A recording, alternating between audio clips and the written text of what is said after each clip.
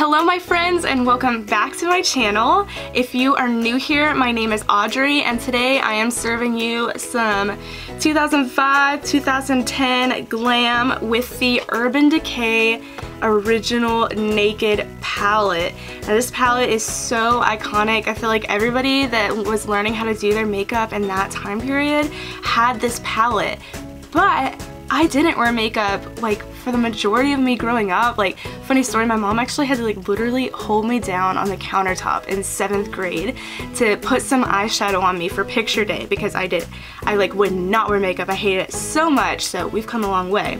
But because of that, I did not use this palette until today. This is my first time ever trying it. I know that's insane to be like 22 years old and really into makeup and to never have used this palette. And I had to because, womp womp, here's the sad news. It's being discontinued. This palette is going away, and if you want to pick it up before it's gone, it is currently $27 at Ulta.com and in Ulta stores. That is literally half off. Great deal. If you want it, better act fast. Anyway, I had a lot of fun creating this look for you guys, and now we are going to jump into the tutorial. Alright guys, I have primed my eyelids with concealer and I set them with setting powder, and now we are going to get into the Naked palette. So this palette only actually has two like true matte shades, this one right here and this one right here, which sort of diminishes the options for the crease, but that's not a huge deal. And then this shade right here, it can be used as a matte. It's kind of more of a satin finish to it, but I'm just gonna go in to that shade just to, I know I already primed, but just to, or I know I already set, but just to kind of lay it down like one more little barrier. And now I'm going to take the shade Naked and I'm going to buff that into my crease with this fluffy blending brush. These shadows blend so easily.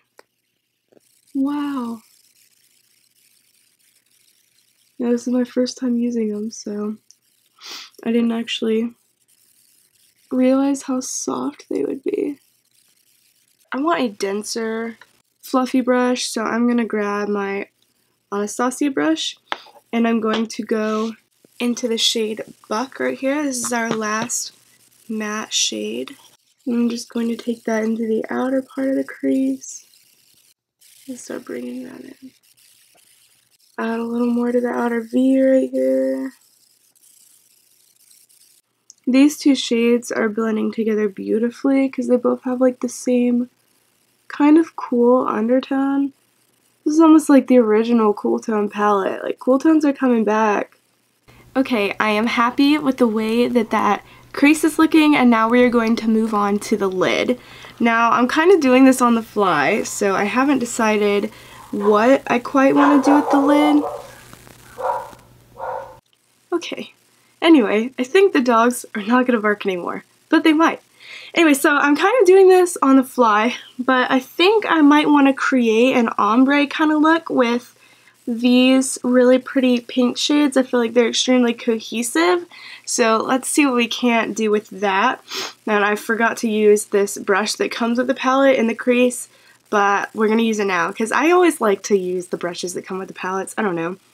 So to start, I'm going to start by taking Sidecar, this really pretty kind of champagne-y, you know, actually, sorry, let's actually start with Toasted because it's a little bit deeper, and I'm going to put that on to the middle of the lid.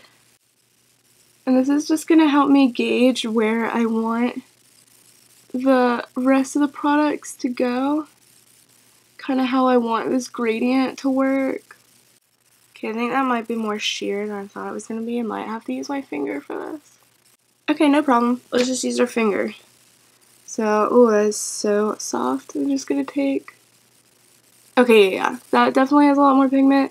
Now, I could have, like, sprayed some setting spray or, like, used some water to wet my brush as well, but I'm lazy and also I don't really own a good setting spray. Okay, now I'm going to take Hustle. And I'm also just going to take that on my finger. We're going to do our look with our fingers today. Honestly though, isn't that what people did when this palette was like the big thing? I mean, people used their fingers for like so much of their makeup.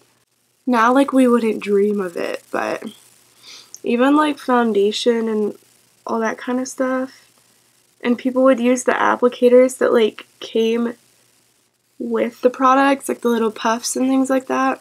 I mean, of course professionals didn't do that, but just like your normal like high school girl doing her makeup back in 2006, like that's what we did. Well, I wasn't in high school in 2006. I was like starting middle school, but you get the point. I'm gonna take more of Hustle on the brush and just pack it a little bit more. My lids are just so dry, it's like my life story right now. I'm gonna take a little bit more of Naked on the fluffy side and just like buff that back into the crease to kind of smooth that out. Okay, and now I'm going to take Sidecar right here, this shimmery shade, and I'm going to put it on the inner V of my eye. But I'm going to leave like the tear duct area open because I want to use Sin in the tear duct area. So again, just taking this on my finger, and I'm just kind of like pressing and bouncing this in. I'm definitely not using like a ton of pressure. After all, these are your eyelids. You only get one set, so you need to be careful with them. That shade has the prettiest gold shimmer to it. Oh my goodness, I am loving this. Y'all, I've been sleeping on this palette for like 16 years. Oh my goodness. Okay, so that was really quick and easy, and now to finish this off, I'm going to take this shimmer shade called Sin, and I'm going to put this in my inner corner. And I'm going to do it with the tip of my pinky. I still don't have my beauty lights because the bulb burnt out with only me using it like 5 times. And I have already filmed one video without it, but I haven't put it up yet. I'm going to put it up, I don't know, hopefully soon. It's going to be like a bonus video. Anyway. All I'm saying is, still have my beauty lights, so I don't really know if you can see how pretty the inner corner shade is because it's not really being lit up by anything except, you know, the natural light that's coming in through my window on an extremely cloudy day.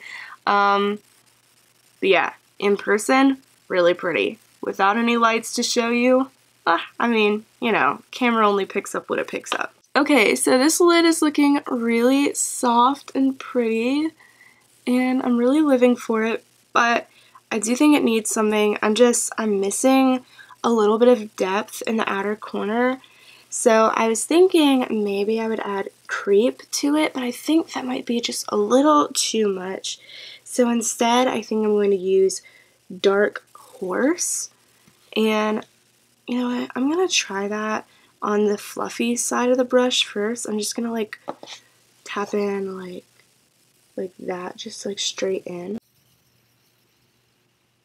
Okay, yes, my friends, this is what we were missing. Just that little bit of extra depth. I don't know, like, I just like my outer corner to, like, have that depth to it. I think especially because my eyes are so round, it just helps them to be, like, more open and have more of that, like, sultry look instead of just being, like, all the time. Oh. Oh my gosh, no! Okay. Swipe that away. I'm gonna have to put foundation over that, which this skin could probably use some more foundation anyway. And I worked so hard to get the skin at least like somewhat covered today because like it's just so dry that it doesn't want to accept foundation or concealer. And then powder just like sticks to it. I don't know. Like, if y'all have any tips for how to hydrate your skin well enough to get makeup on it if you're really, really dry, please leave that in the comments too, because I am not used to being this crumbly.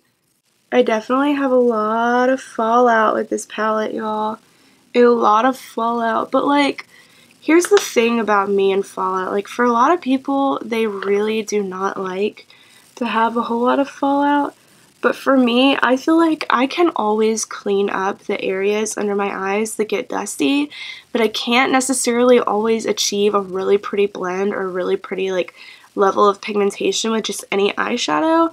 And so for me, if it blends really beautifully and it is like really beautifully pigmented and I love the color, I don't really care if I need to touch up my under eyes. Does that make sense? That's my little soapbox about Fallout. And now I think I'm ready to do my under eyes because this is looking really pretty. Alright, so now we're going to take our fluffy side of our brush again, go into Buck, the darker shade, and just buff that onto the lower lash line.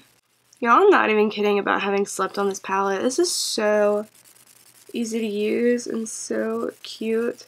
I was never really interested in it because I thought it just looked like a boring palette, but now that I'm taking a closer look at it, now that I've created a look with it and I'm using it, I feel like you actually have a lot of options with this palette as long as you are working the shimmers and you weren't really wanting a lot of variety in your transition shades, because that's not really here. But as far as variety in your lid color, like, it's definitely really versatile, and I just didn't realize that. So I'm sorry, Naked, that it took like the discontinuation for me to like finally realize how wonderful of a palette this is. Anyway, so that's my lower lash line. Yeah, you know what? I'm gonna take a little bit of that Sin shade, the really bright shade. I want a little bit of that on my lower lash line. Okay, that is the shadow. Now I'm going to pop on a wing, mascara, lashes, finish up, and I will be right back to pay my respects once and for all to the Urban Decay Naked palette. And this is it. This is what we were able to come up with the Urban Decay Naked palette. Overall, I'm really happy with this. I feel like it's really cute. It's definitely subtle. If I were going for something that was really big, really dramatic, really bold, I would have had to either really build up the colors, pick one of the black or blue shades, or just go with a different palette. But for something that is everyday, for something that's fun to go out with, I am really loving this look.